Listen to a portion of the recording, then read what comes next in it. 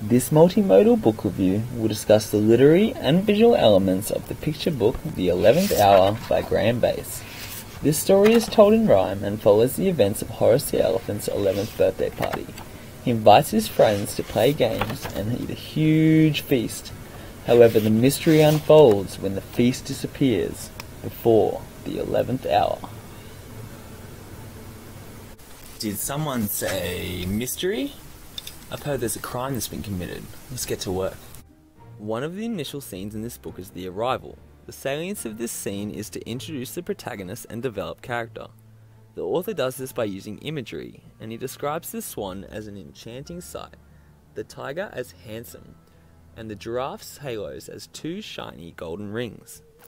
The author uses illusion and alliteration in the text to engage the reader, such as the cat was Cleopatra, Queen of Egypt, and the mouse came as a musketeer, his head and hat held high. The vector draws the reader from the outside of the pages towards the centre by the lines of the driveway and the animal's gaze. The characters are in close proximity and there is little negative space, indicating familiarity between the animals.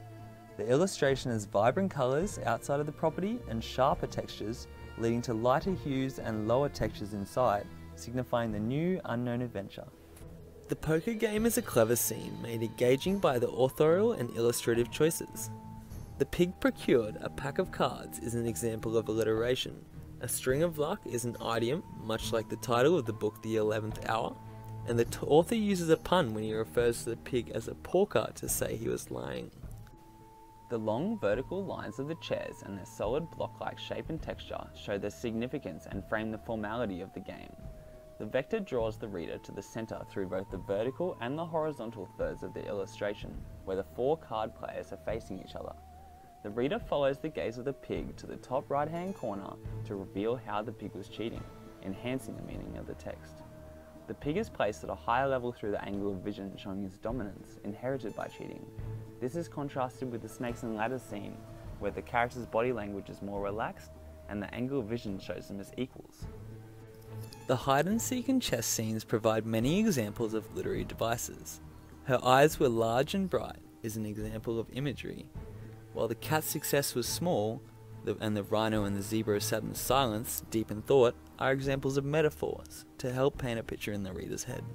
These scenes are pivotal illustrations to the mystery. The vector in both illustrations starts in the foreground with the main participant before moving to the background and the negative space.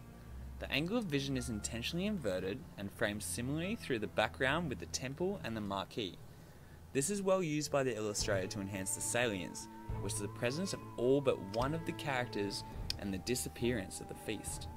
The clock is also a repeated symbol throughout the book, and the reader uses this to determine when the crime was committed. The illustrations are powerful in the scene to support the dialogue of the guests debating who stole the feast. Dividing lines and the placement of characters are used to sequence the dialogue and frame the scene, while the symbol of the question marks and the shocked expression of the characters are used to signify a mystery. The cat's fur has a strong and sharp texture, and the surrounding background has a fierce red glow to show the anger from being accused. Soft rounded scales in the crocodile and direct gaze with the reader signify desperation and innocence.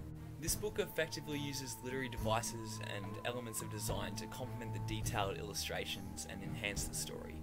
Additional use of shapes, symbols, codes and ciphers are hidden throughout the illustrations and assist observant readers to solve the mystery.